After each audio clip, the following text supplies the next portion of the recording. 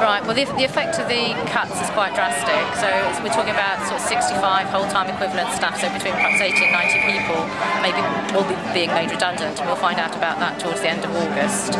But the big issue really is the impact on the young people in Norfolk.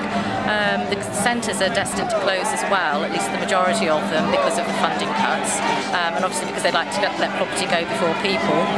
But without the centres and the people to run the centres, the young people have no access to the service. Advice is to go into schools and colleges and some training providers at the moment, but with the numbers that they're talking about we're going to be left with, there aren't enough to do that either.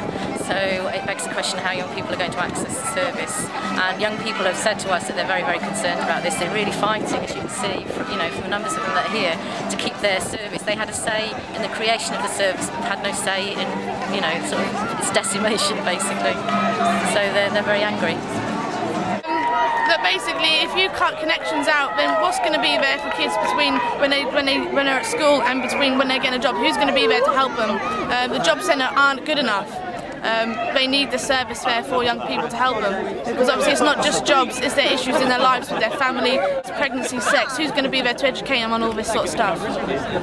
Teenagers, like young people, are the future, because they're the ones that are going to be here many years to come. We should be looking at the people that earn so much more and get them maybe to pay a little bit more tax. At the end of the day, if it weren't for services that were there for everyone, obviously they would have used them services at one point in their lives, so cutting them is going to affect everyone, but it's going to affect the poorer people more, because they don't get enough help as it is. Where the rich people and all that, they have their lives and they just don't give a damn about anyone else. As long as they're comfortable, that's all that matters to them. Cuts, they're very, very drastic, and the council here have decided to make a bigger cut than it was necessary. Other councils across England have had a smaller hit and are spreading the damage really across the range of services in order to save some semblance of a service from Connexions, but not so in Norfolk, it seems. It feels very much like it's been targeted.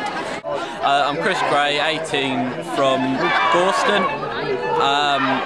Connexions, when I got kicked out of college, they helped put me back on my feet, sort of thing, helped give me job opportunities and job shadowing opportunities that I wouldn't have got normally. They've put me in for qualifications which would cost a lot of money I don't have, and has just helped my employability overall. All in all, it's just good to know that they're there if I need them, and if they go, it's going to cut a lifeline off that I'm going to need. The concern is that this is just the beginning of a death by a million paper cuts. Having said that, we will oppose each paper cut, obviously. Logically, we have to.